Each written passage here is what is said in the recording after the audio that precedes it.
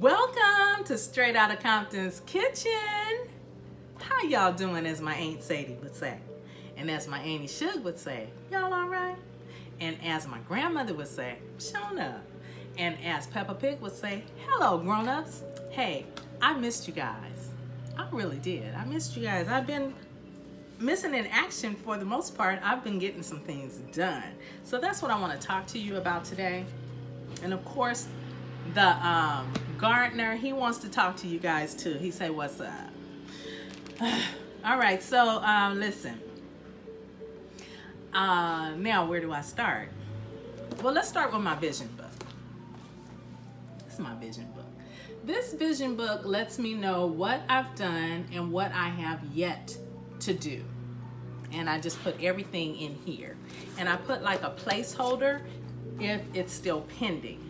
So the fictitious name statement, go somewhere and sit down.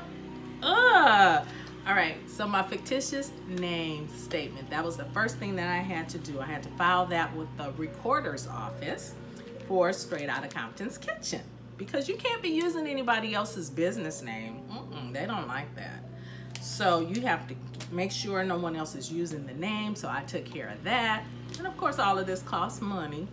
So then they send you like a proof of publication, because you have to file it with a newspaper. Now, who's reading the newspaper to find out if anybody's using their name? I don't know. But anyway, I'm not using a newspaper like that. But anyway, you have to file your fictitious name statement with a newspaper. And then they publish it for 4 weeks. And then they let you know that, hey, you've been approved to use this name. So that's one thing. And then the other thing I had to do, I had to file with the Secretary of State, California Secretary of State. They approved me. Then I had to do a statement of information for a nonprofit corporation with the state of California. They approved me. Then I had to, not necessarily in this order, because when you file with the state, you should already have your articles of incorporation in place. And let's say, oh yeah, my bylaws, and then you have to have a board, an executive board, and some board members that are willing to work with you. So I had to establish my board, which I've done that. Thank you, board members. Straight Outta Compton's Kitchen, board members, thank you. And then the IRS. Now that was what I was waiting for back in March 9th to the date. Today is May 9th. March 9th, I was still waiting to hear back from the IRS. And so here it is. I got my letter. Oh, no. This is not it. This is my EIN number, because you got to have a tax ID number associated with your nonprofit. So that's for that. But here's my IRS letter. And this is the determination letting me know that yes, you can operate as a nonprofit organization with tax exemptions. Ooh, wait, thank you, Lord. And here's my certification for my food handler. I'm not gonna leave it up there because, you know, scammers are out there taking pictures. So I'm not gonna leave it just up on the screen. All right, so then what I'm waiting on is what's called a welfare exemption. And that gives me more tax exemptions for a charitable organization, which is what I'm operating as, a charitable organization. So I also need the welfare exemption, and I need what's called, I didn't put a placeholder for that one, but what I'm waiting on also is to hear back from the board, the public health board, who will also give me a green light for serving food outside of my home. So I mailed all the paperwork to them. What they needed was my certification. I have to receive the certification as a food handler first. send them a copy of the certification, and then I can go forward after they approve it. So I still can't really sell food or prepare food for the public until they have approved me. So hopefully, in fact, I already know it's gonna be all right. It's already all right. And then the next thing I'm gonna do is a nutrition analysis, because when I package the protein bars for the homeless, I want them to know what is in the bars and how much protein is providing. So that's the next step.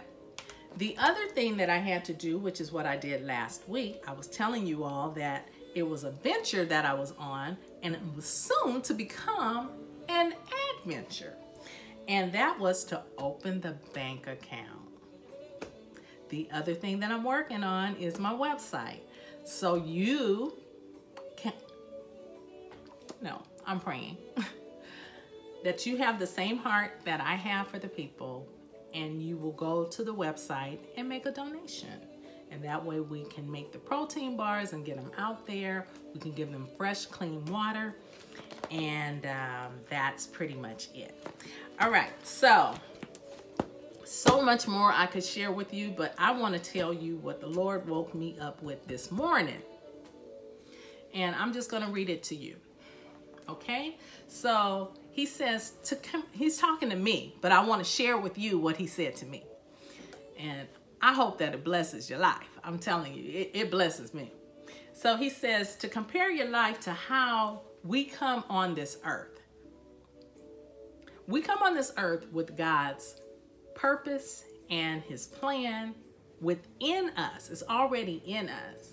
But we have to go through something in order to get to that place of knowing his purpose and his plan for our lives. We got to go through something. So if you could just picture a baby coming out of the womb, looking around. You know how these babies come out, especially nowadays, they just come out looking and like they're getting ready to say something. So, okay, you're looking around, you're exploring, you're tasting, putting stuff in your mouth that don't belong there, you're growing, you're walking, you're taking steps, you're falling down, you're getting back up, and you're walking, and you're learning, and before you know it, you're running. You're going to school. From one grade, let me slow down just a little bit. From one grade to the next. So when we're children and babies, we don't start out going to college. We have to go through some steps in order to get to college. And as children, you already know. Hey, Vern, if you're listening, there's your song. I'm sorry, I got distracted. Little Santana. Okay, get back. Come on, Valerie. Come back. So all right. Usually what we do as children, it's already in us. I was always teaching my Barbie dolls when I was coming up as a child. I was writing poetry in the 6th grade. And my mother told me, she said, "You're going to be a writer." I'm like, no, you don't know me like that. That's what I was thinking. I dare not say that. But anyway, she said I was going to be a writer. And guess what I'm doing nowadays is writing. I wanted to be a court reporter. But now I can see my gift. I can see my calling. I can see my purpose. Even when I was in the workplace, I loved working on computers and learning different types of technology. And for many years, I worked with engineers for over maybe 4 decades, helping them with their requirements, dealing with satellites. Yeah. And most importantly, the databases that I worked in, I created documentation to teach other people how to use the database. And right now, that's what I'm doing with my business. I'm teaching other people how to work on their behalf with their families with something called the Celebration of Life Toolkit. Now that doesn't come under the umbrella of Straight Outta Compton's Kitchen. That comes under the umbrella of Love to Praise Creations, and that's my business. Straight Outta Compton's Kitchen is my nonprofit organization. So I'm juggling two things at one time. And under Love to Praise Creations, I'm creating something called the Celebration of Life Toolkit. And it's to help families so that it's helping them to take the guesswork out of where everything is located. So yes, you've done your living trust, you've done your will, etc., but does anybody know where it is? So that's what the Celebration of Life Toolkit will do. Do they know what accounts you have set up for automatic withdrawal that need to be closed as soon as your body expires, etc., But anyway, that's what I'm doing. I'm teaching people how to use the toolkit. And so I'm a teacher. I've been teaching since Barbie was, back in the 1960s, late 1960s, I've been teaching as a child. So anyway, I've always had a heart for the underdog. As a child, when I watched other children being bullied, I took those people under my wing at school. Okay, they were my friends. Yes. And I've been bullied myself, so I know what it feels like. And I'm sensitive to other people and what they go through. My heart, oh my God. Oh my God.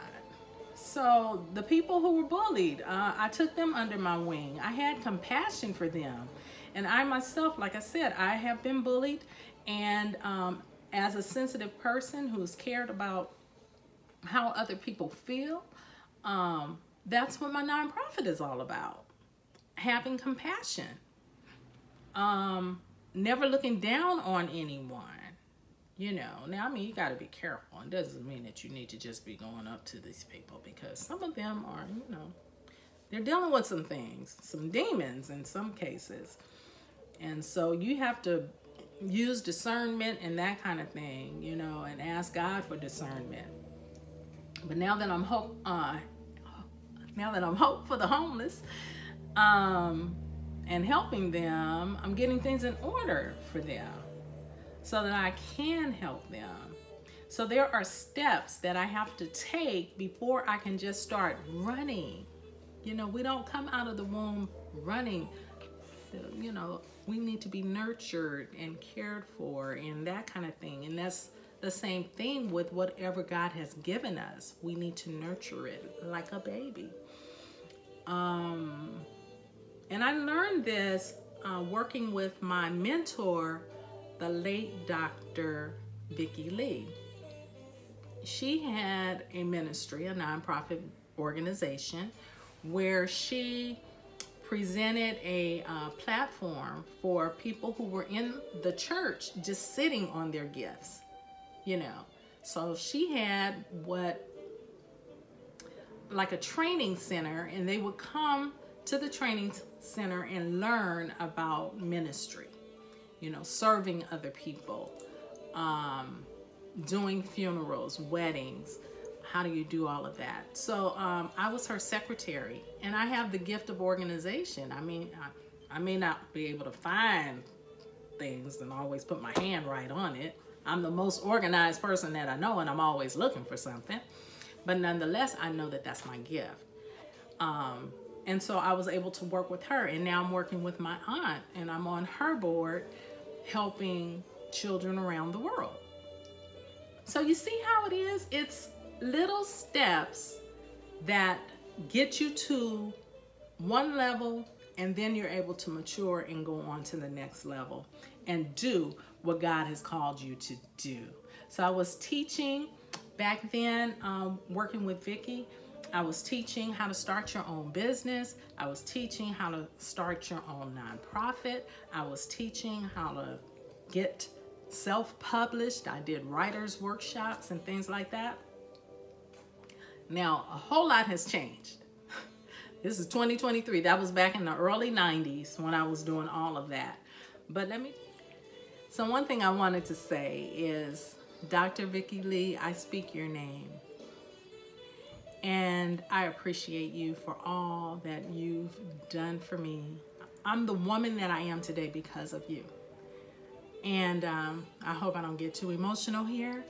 But she told me back in the early 90s, Valerie, start your own nonprofit. You're teaching other people how to start theirs. Start yours. And I said, I want to make some money. I don't want Uncle Sam all up in my business with, you know, the nonprofit organization. I want to do it for profit. And so I just know that she would be so proud of me that I have finally started. I have finally started my own nonprofit. So guys, be encouraged. I love you. I want you to know that there are gifts, talents, callings on your life, in your mouth. You just gotta walk in it. Walk by faith. And it's like if you just take one step, you'll discover, hey, I'm kind of balanced. You might fall back, but get back up and take another step. And before you know it, with that consistency, everything will just fall into place as it's falling into place for me. And I don't take any credit for it. I give all the glory to God. Amen. Be blessed.